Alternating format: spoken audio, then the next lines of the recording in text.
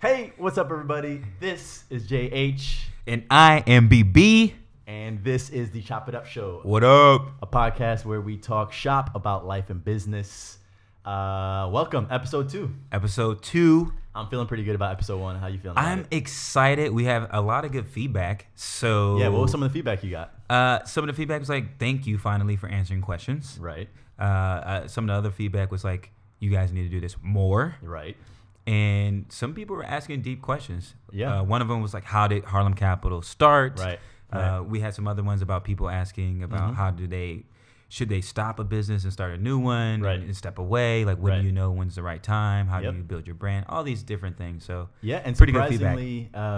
Surprisingly, so we dropped this on Instagram stories. We use a swipe up feature. We linked it to YouTube. This is where we housed it. But also pushed it through LinkedIn. Which did pretty well. It did really well. It did, in fact, the best. And just for anyone watching, LinkedIn video right now, I feel, is an incredibly underutilized medium. Yes. And for whatever reason, when people over time build a perception about what a platform is for. Yes. But those platforms continually try and innovate. And so they've been pushing video heavy. And right now, if you use video on LinkedIn, you're going to get rewarded. So for anyone pushing their own video podcasts or videos, period, use LinkedIn video. Right. And I will bolt on to that. That idea around LinkedIn is the algorithm there is so, how do I say it? It's so elementary, if you will. Yeah, it's simple right now. Right? It's very simple. Literally, by being a practitioner on LinkedIn, liking, commenting, sharing, you can have something go viral. Or by, again, being a practitioner, posting every day. Exactly. You can literally have information go viral. And it's the most professional social media channel. So people will not, there's no one who's going to be BSing you on there. Yeah. There's no hecklers. And people saying stupid things. Like, everyone's adding value and doing whatever they can to add to the conversation. Yeah, and to break that down a little bit, I think what we're saying here is when algorithms first come out, like on Facebook and Instagram, they're usually simple.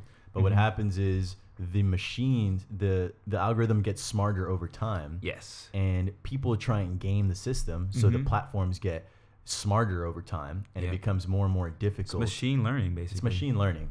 The algorithms get smarter on its own, and so LinkedIn right now is in kind of rudimentary stages. Yeah. So it's easy for your content to be top of feed by just liking, commenting, versus what you have to do on Facebook right now. The reach Twitter, on Facebook is really down.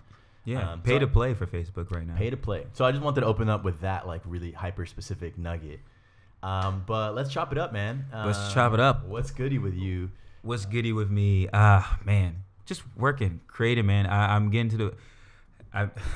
One thing that someone said that was really good last week was the cunning like a lion thing. Yeah. And so basically, I'm just doing my best to be a practitioner, doing my best to be a real creative, and just get my hands dirty. Right. And so I've been working with Andy a lot on just creating video. Right. Sending him calendar invites to come to all the up and coming speaking gigs and stuff that I got going on. So excited for the summer and to be, riding around getting it. Let me ask you a question.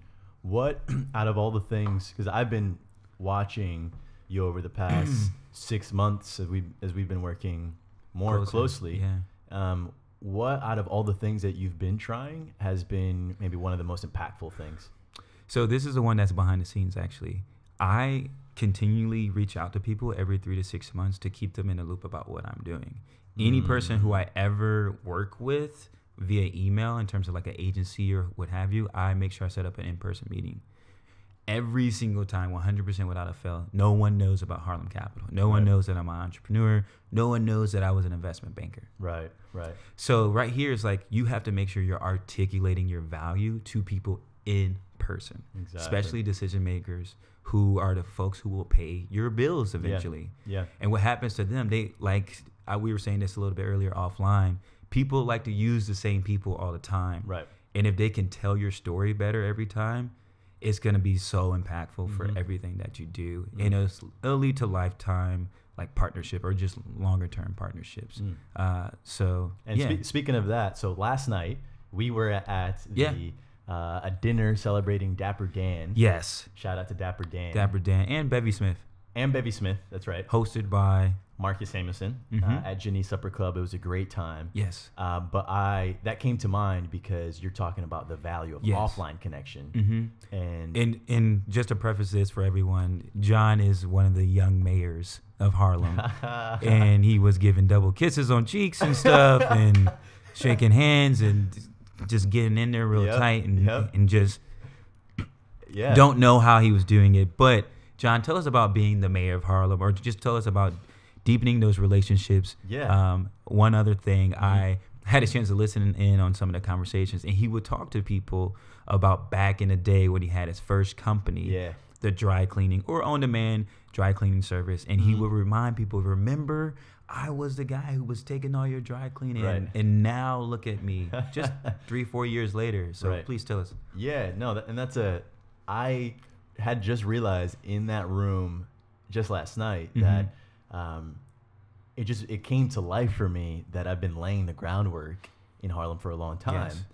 And what were some of the things that you did to lay the groundwork as well? And so it came to life in very specific things. For instance, I would go to the community boards. I was going to community board CB10 and community board 11, where you have all of the local leaders that congregate and that care about the neighborhood. And in every community board meeting, if you sign up for a general presentation, they give you 2 minutes. That's all I needed. In fact, I think Jeffrey and I think my brothers were with me when I did some of my first ones. So that was some of your first public speaking ever. In essence, and they recorded me, and I remember being very nervous, but everything from it was just about being everywhere. I wanted to be everywhere. I was in the community board meetings. I went to the there's a local precinct here, the 28th precinct, and they have a community council, and they meet. I went really deep and found all the things that people find boring meetings, but in all of these rooms are local leaders. That and these are folks that are not necessarily present on the web, but they have a lot of influence in a town. And so for me, it was very important to dive really deep and get to know all these people. And I became known early on as that young mover and shaker in one context.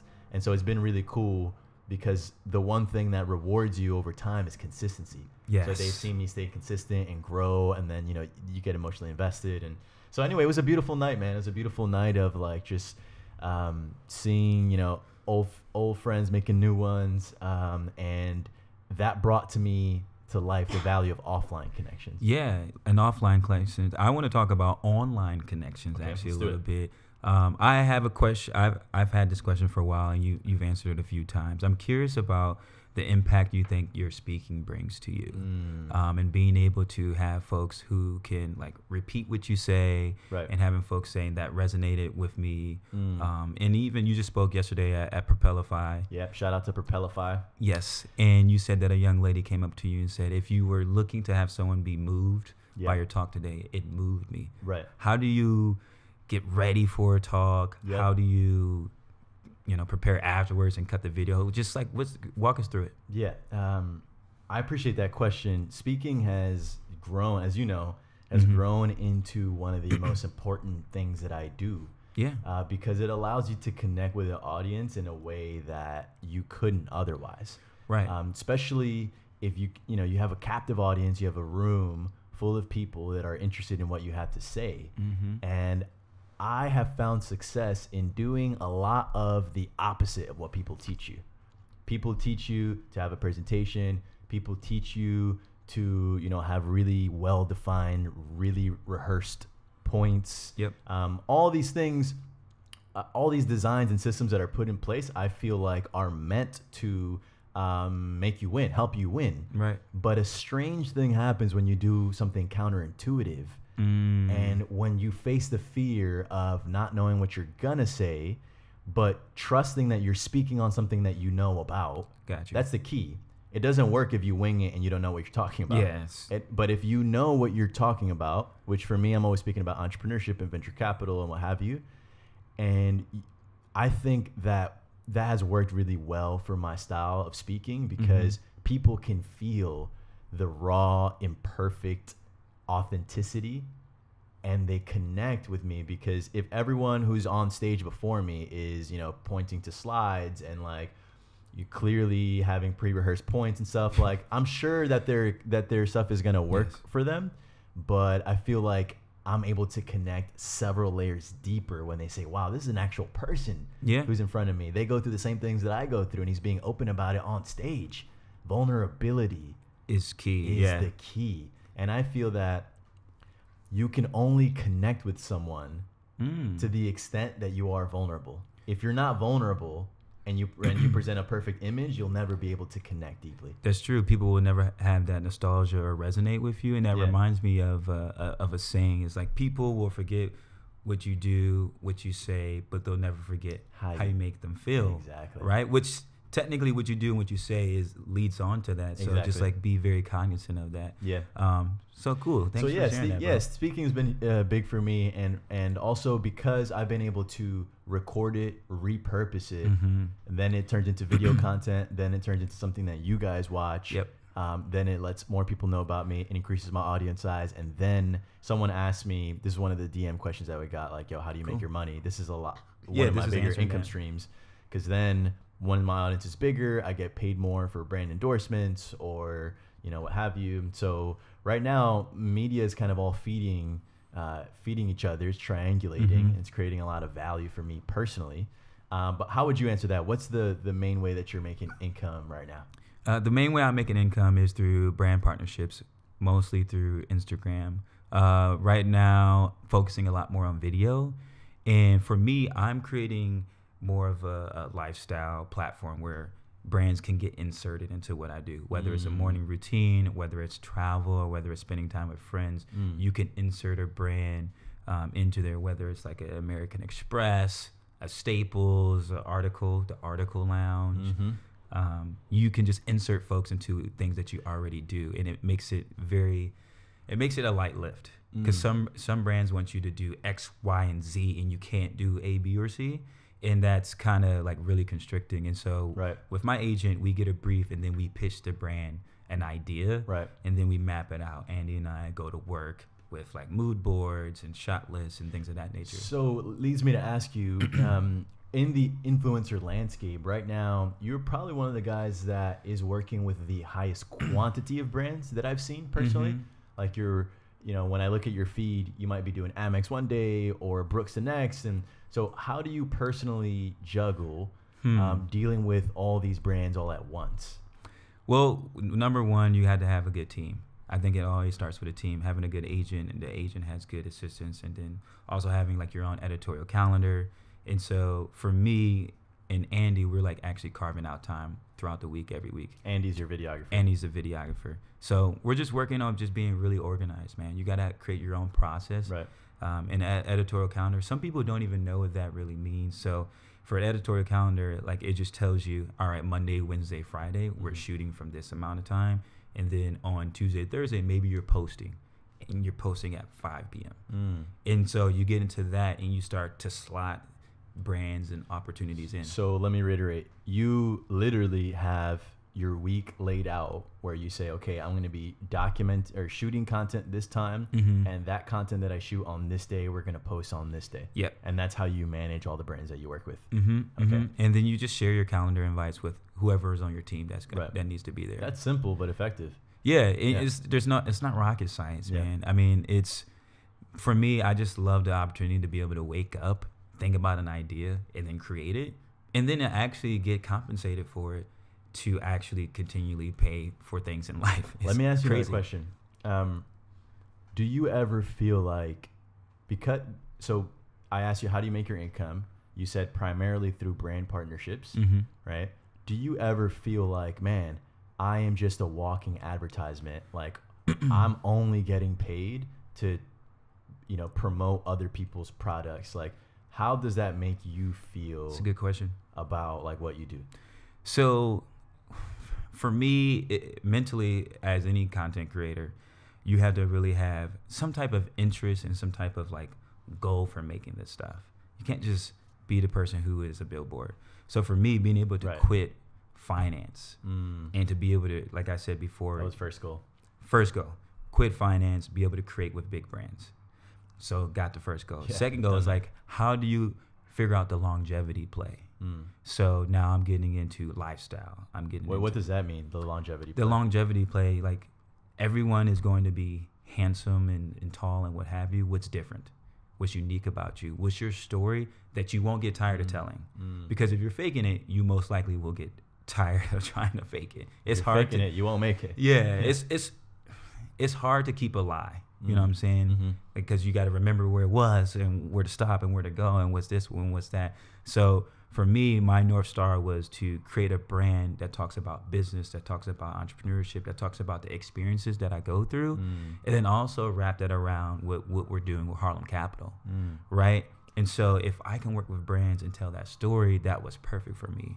What happened is brands love the opportunity to work with a young person, enterprising, of color, in a big market that knows things outside of just being a handsome guy. Exactly.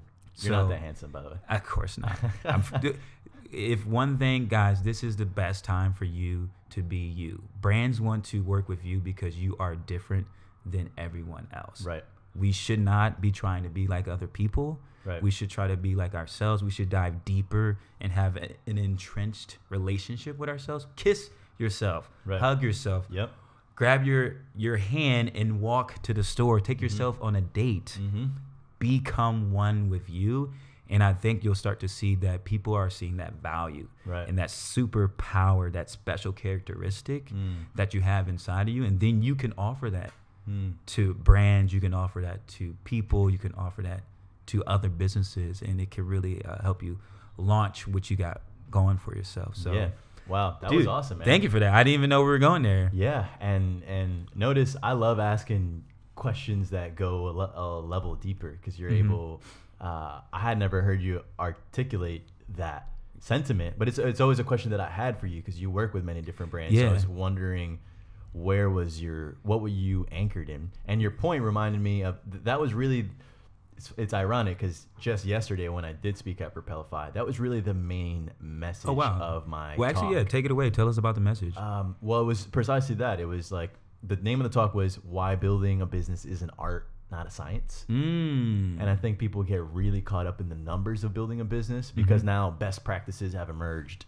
And so it's easy to get caught up in like what you think the KPI should be and all the numbers behind it. But from my personal perspective, it's all about being in tune with the way that you want to do a specific thing. Here we go. Because if all of us, so there's 4 of us in this room right now recording. If all of us, it'd be unlikely that all of us were inspired to do the same thing. But let's just say all of us were inspired to go and tackle the same thing. It's highly unlikely that each of us would do it in the same exact way. Exactly. Each of us would do it in our own specific quirky way. And then an interesting thing happens when you start. I've gone through it, still go through it. We all do. When you start, you're uncertain. And when you're uncertain, you seek external validation. Yeah. And so you start asking for advice. And that's nice because it helps you pave the road. But at some point, you need to shift that compass from external to internal. And you only get good at what you do the most of. So anytime you have to make a decision, if you go to someone outside of you, you're going to get good at asking people for advice. You're not going to get good at making your own internal decisions. Right. And then if I could bolt on to that, that's the time when you make your internal board of advisors, right? Now I can't ask for feedback from every single person out here. Exactly. I need to have these 1 to 2, maybe 3 people who I really value, and I'll go to them whenever I need it. Otherwise, I'm going to be, we're in New York, guys. Otherwise, I'm going to be the person who can continually do my own checks and balances. Right. And I can keep myself level-headed, and I know what's good for my brand. Yeah. And we were talking about this yesterday, actually. Like, you have to have this vision that is so crystal clear and so firmed out that when you tell other folks, they can't even see it. Exactly. We talked about, we were chatting with some of Marcus Samuelson's team. Yep. And you were talking about. Yeah, let me tell that story. Yes, so I was sitting next to, so it was pretty dope because we walk into the downstairs of the Red Rooster, which is called Ginny's Supper Club. Yes. And it's like dimly lit. It's got red kind of undertones in the lighting. Right. It's kind of luxurious, extravagant. It's an amazing spot. Like, Harlem is known, like, if anyone knows anything about Harlem, Red Rooster's like the first thing that comes up. And Marcus has really been able to carve a lane there. And so Brandon and I were fortunate. We got seated all the way up front. We were sitting with Marcus Amoson's CEO for the company, Derek Evans, and also sat next to a gentleman who turned out to be Marcus's longtime publicist. Since 1995. He started working with Marcus when he was like 25 or so. And anyway, he tells the story of like Marcus tried a project. It didn't go well. But Marcus, he's been at it for a long time. So even though it was a failed project, he came back to the publicist and he said, hey, West Village or Harlem? Wow. And the guy was like, West Village. And Marcus was like, come to this location in Harlem that I have. And the word he used for this site was a dump. It was a dump. So the guy, the publicist who's been working with Marcus for years at this point, goes to what is now the Red Rooster. It's 06, 07 when it launched? 06 or so. Got it. Oh, no, this is 2010 because it's been around for 8 years. Got it. So anyway, and it was just like a shoddy, busted down thing. But the way he told the story was that Marcus was like, oh, yeah, and here's where this is going to be, and here's where this is going to be the art, and we're going to have a horseshoe round. And the guy was like, I don't know. And 8 years later, all that stuff came to fruition. And that's where Obama had his fundraising dinner. Like, he's made history for himself personally, for the village of Harlem. I like that, the village of Harlem. The village of Harlem. And he's been able to really build a lot and help pave the way for young entrepreneurs like us here. To top it off, the publicist said now, he was like, he's like, I'll tell Marcus any chance I get. He's like, dude, 100%, you were right. Marcus had the vision. And so to tie it all up here on that point, it's you got to dig deep and nurture that vision and do it in your own way. You seek counsel, but only use counsel to nurture your own perspective. There you go. Not to substitute yours. Got you. I got you. And that almost leads me to think about like how you look for an entrepreneur, right? Yeah. Like for me, for example, and I would love for you to answer this question after I explain my viewpoint. And I think it'll be good for... He's like, after I go. Yes. Well, I just think that we're gonna have viewpoints where people can grab nuggets from both. Yeah. For us, at least even for Harlem Capital, when I'm looking at a founder of a business who has solved a problem for themselves, and they have this aha moment. Yep. And now they're building a product or service to give that aha moment to other people, basically amplifying it. And so as they continually build that project, they share that the solution to the problem that they're solving, and they start to attract people who are also had that problem or who also believe that solution is right. Then you have the team of Avengers. Once you have the team of Avengers, I've been using it because it resonates so well because everyone understands. Right.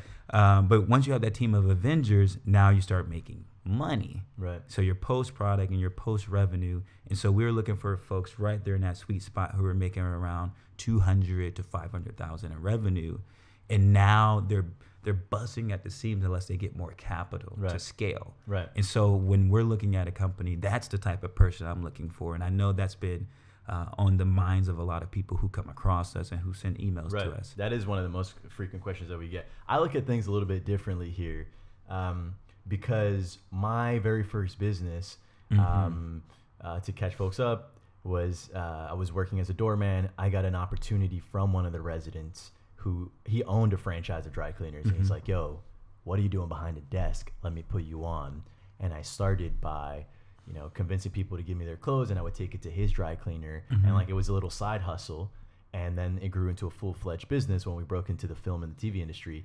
But my first business did not result in me having a need and being like, oh, aha, I solved this problem that I had. And so that's why I look at things a little bit differently, because I'm just personally jaded by my experience. My only need was to gain my fucking independence and not live by another man's system. Because for as long as I was going to be working in someone else's company, I'm giving up the opportunity cost. The opportunity cost, and you're giving up the very special potential that we have in this life to design your own way. Yep. You literally can design your own way and do exactly what you want. And oftentimes exactly what you want doesn't exist, so you have to build it. And as long as you're existing within someone else's construct, You can't do that on your own. Yeah. So for me, now I do look at businesses as like, okay, what problem are they solving? Yep. But it's important, especially for our communities, to nurture this thought that I don't think is talked about enough. Like the most important responsibility you have at first is just to empower yourself and build your confidence and get your chops up. And my first business was not, cleaning water for Africa. It was not sustainable energy. It was not anything fucking impactful. Later on, what I did was I cleaned people's dirty underwear. But what that did was it built my confidence. And the very next thing I did was start an incubator. And now we're starting a fund, right? So yesterday, when someone asked me like, yo, how can I think like an entrepreneur? I said, it comes in the legwork. When you put in the legwork, your vision, you start developing your vision a little bit differently. So I can see things way differently now than I did 7 years ago, because when you make those decisions, right? Like, so I came to a fork in the road where I decided to start my own business, and you make micro decisions in the day to day, and then those compound over time. And as those compound and you make mistakes and you learn, your acumen starts developing. Now, if I look at the same opportunity that I would have 7 years ago, my acumen is exalted. I'd be able to I'd be able to say, I know how I would approach this. I can call in this person, that person. I could do this approach, and I can only imagine what it'll be 20 years from now. Wow. But to answer that guy's question again here on the podcast, it's not about learning to think like an entrepreneur first. It's doing, and then your thinking develops. So to add to that, I think experience is the best teacher. People have always said quality over quantity, but I think that they are thinking about it a little bit wrong. You need quantity to get to quality. You need to put in reps. Wasn't suiting with me in the gym. You need to get those reps in to be able to have that quality. And I was actually watching a Kobe Bryant. Everything okay? Yeah. I was actually watching a Kobe Bryant interview, and they were talking about him going to work out at 4 a.m. And he broke down why he would do it, right? He said guys wake up at 6 a.m. and they work out until like 12, and then they have another workout throughout the day. And so people are working out twice a day. And he's like, well, how do I get an edge? I got to wake up at 4 so I can get a third workout in. And then he says, over the first year, you see a few tweaks. Over year 2 and year 3, you start to see some spreading. And he's like, by year 5, these guys are 5 years behind me. Damn. And I'm just literally getting extra reps in, which leads right to the quantity leads to quality. He wasn't doing that when he was like 35, but he was definitely doing that when he was 23, 24. Bro, I love that nugget. People say quality over quantity. For you think quantity leads to quality. So you work. This is for all the people who are looking to get into entrepreneurship, who are looking to get in venture capital or just startups. You have to work to learn, not work to earn. Right. When you first go, right? Just like with the Kobe analogy, like you have to get more reps at the beginning to get to that quality. Then you eventually stop saying yes and you start saying no. Yo, I think there's so much value in challenging old sayings. Yeah. It's so weird, but I've been, especially like over the past 2 months, even for me, I've been like looking at old sayings that we just kind of use all the time. Like the penny saved, penny earned. Like Grant Cardone's always like, dude, it's still a penny. Like think bigger, right? Or like quality over quantity is another one that you just broke for me. Like there's so many old sayings that are embedded in us that we accept and then perpetuate without even like knowing if it's in accordance with our value system or whatever. So I think that's something that's been top of mind lately. Let's switch gears real quick and just talk about something light before we close. I don't know. What's something frivolous? What have you been listening to, or what you've been watching, or anything? Yeah, I mean, catch your mind? Playoffs, like what? Playoffs. I mean, I don't want to. I wanted to bring this point up because I think it's been on my mind. It's just like how things are changing, video and voice, and how they're like changing the game, and how brands and companies and individuals are using it as a tool. Right. Tool belt. You have a wrench. You have a freaking screwdriver. You have all these things. These are all tools.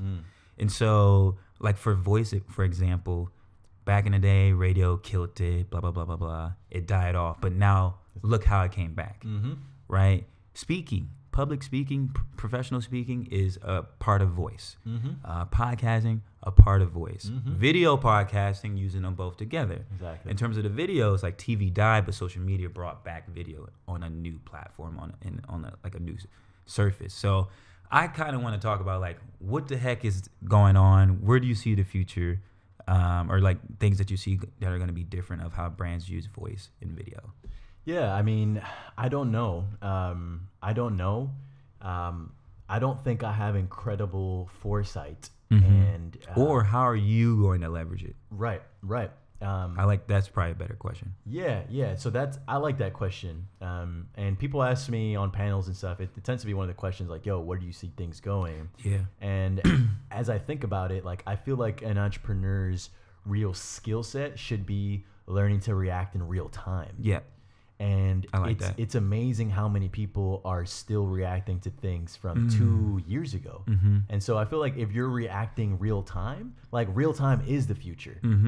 Does that make sense? Yeah. Real time is the future. So for me, I'm just, instead of thinking about where things are going in 10 years, and there's a lot of futurists that do that, and like Musk and stuff, and that's cool because that's like that's their space though. That's their ministry. Right. That's their vision that they're blessed with. For me, I'm more in the real time, and I'm trying to submerge myself in how people are actually behaving and consuming stuff right now. And even with us doing this video podcast, it's funny because a part of me was like, damn, I'm late, but another side of me is like, damn, it's really early. And I am shocked at the amount of people that do not put in the effort to build a web presence. Bro, wow. This is the number one thing. Web is augmented reality. Like, there is the web, the like digital presence is augmented reality now. We don't need fucking holograms for it to be augmented reality. It's true. The web is augmented reality, meaning it's an extension of the offline realm. And there's so much potential upside and such limited downside. It's free. It's free to do. It's just effort. And it's still mind-blowing to me, the amount of people that don't take the effort to build a web presence. It's done incredible wonders for my career. If we wouldn't have a brand for Harlem Capital, we would just be guys writing. I would not be here. I would checks, be at a desk right now. Yeah. And so anyway, that's how I answered your question. It's like, for me, the real time is the future. Got you. And I'm just trying to get my quantity in so I can get my quality up. Yo, and this is an amazing way to end off the podcast. No, one thing that I will say is that, how do I say it? You are a media company, no matter who you are.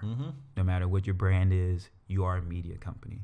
So why would you not be on every type of platform? And on top of that, why would you not curate your content for each respective platform? Yep. In a very intentional way, right? You don't post to Instagram and then just make that share to every. No.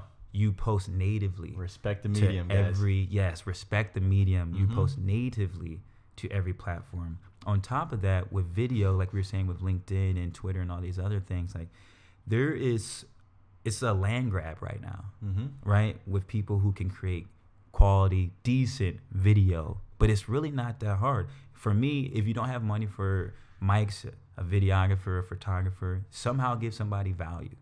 Give them introductions, bring them around to the right events. That's a good nugget, man. And do whatever you can. Become creative. Become extremely creative, intuitive, witty, scrappy. And people respect that because, again, what is that? That's a vision. Right. That no one else can see. But they can feel that. Right? Like, and then what happens? You start attracting people into your atmosphere. Into your orbit. And then you become a sun in a galaxy. We see the sun all the time, but the sun is just a small little thing. And there's millions of galaxies in the world, but the sun still gets to eat and do its thing every day. It still gets to be a winner. Right. And so we potentially sometimes have to be our own sun of the galaxy, but we need to make sure that we do the right things to make other planets, have a gravitational pull around us. And that's adding value. The sun adds so much value to everything that happens on Earth, right? We wouldn't exist without it. And I like that people think that the value has to be money, and you just shared that it doesn't have to There's so many ways to add value outside of monetary. Dude, I love this show. This is great chop it up session. Yes. Thank you guys for listening. Well, actually, I appreciate you. Definitely want you guys to continue to comment and DM us and text us and let us know what we should talk about. Yeah, well, and I have a question for you guys. Just want to know right now, what is one thing that's happening in pop culture that is eliciting a strong emotional response from you? Is there anything that you strongly disagree with or strongly agree with? I want to know. It could be anything from, you know, Kanye to Trump to Wakanda to media. What one thing in pop culture right now is top of mind and really driving a strong emotional response? Let us know in the comments. Until then, guys, this is JH again. Yo, this is BB. And this is Chop It Up Show episode 2. Thanks for listening, guys. Thank you, guys. Peace.